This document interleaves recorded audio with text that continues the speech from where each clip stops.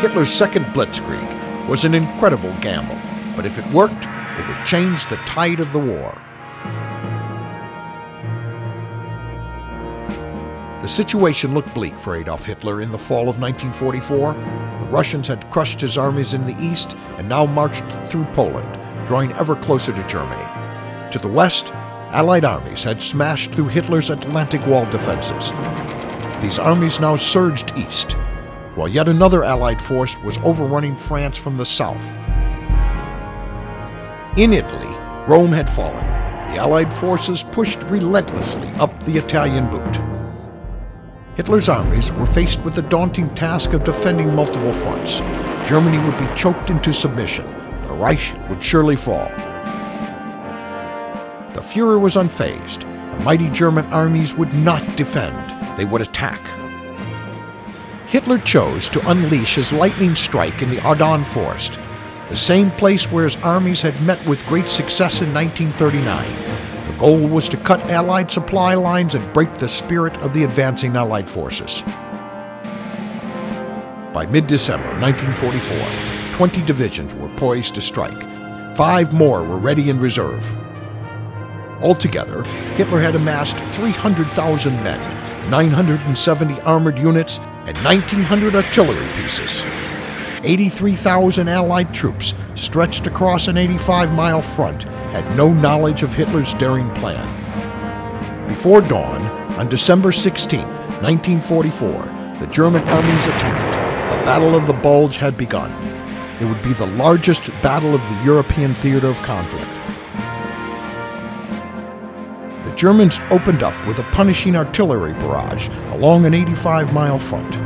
As shells exploded all around them, the American troops leapt from sleeping bags and dove into foxholes. The Germans moved quickly, overrunning the GIs who, despite being outnumbered 6-1 in some sectors, relentlessly defended every patch of ground, every clump of trees. The Battle of the Bulge would mark a new low in Nazi ruthlessness. As they advanced, the German troops executed scores of civilian men, women, and children.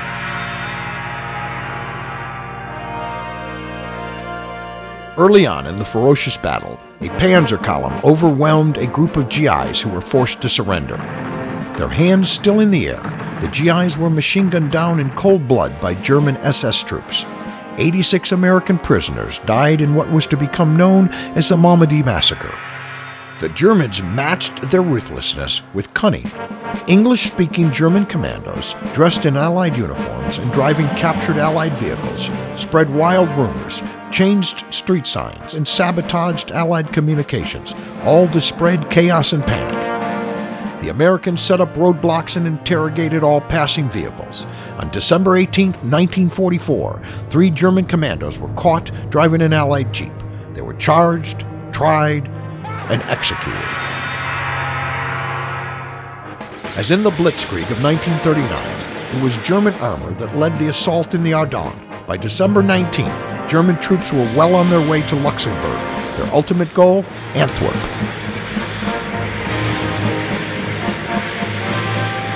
Two key Allied junctions, St. Vath and Bastogne, blocked the German advance. The Germans laid siege to St. Vath first. Time after time, the Germans threw artillery, tanks, and troops on the defenders of St. Vath. Time after time, the vastly outnumbered Americans beat back the Germans. On December 22nd, St. Vath fell. 6,000 of the original 22,000 American defenders of St. Vath had been killed or wounded. The Germans moved on to Bastogne. The Americans vowed to hold at all cost. The soldiers at Bastogne were hardened veterans of the 101st Airborne. They were used to being outnumbered, and they were used to waiting for reinforcements. They dug in, ready for a fierce fight. General George S. Patton sent his tanks rumbling north to provide reinforcements, but it would be days before they would arrive. By the 20th of December, Bastogne was surrounded. The German commander sent the Allies an ultimatum: surrender Bastogne or face annihilation. General McCulloch sent the Germans back his famous reply: to the enemy commander, from the American commander, nuts! The Germans were not the only enemy the Allies would face. A heavy snowfall blanketed the land on December 21st. The American rifles froze in the cold.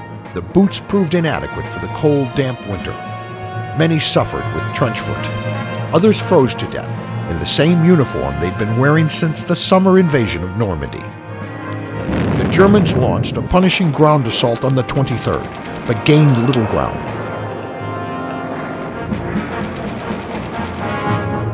On Christmas Eve, the Luftwaffe unleashed a devastating aerial assault on the town. Still, the battered bastards of the Baton of Bastogne, as the American troops nicknamed themselves, held on. Christmas Day brought German artillery fire and more tanks. The Americans fought on, grimly waiting reinforcements. On December 26th, Patton's army finally arrived at Bastogne to relieve the besieged American forces. Days of fighting would follow, but the Germans would not take Bastogne.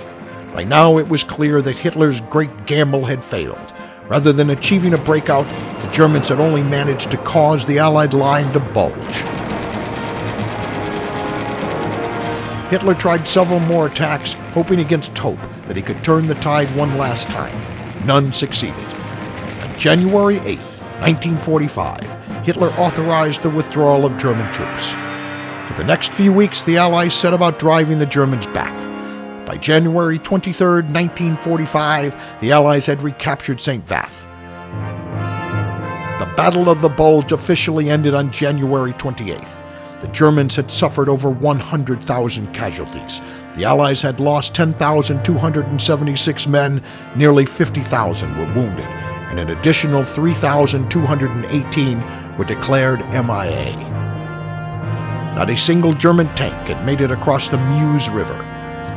It was the last major offensive by German troops. It was the beginning of the end for the Nazi reign of terror.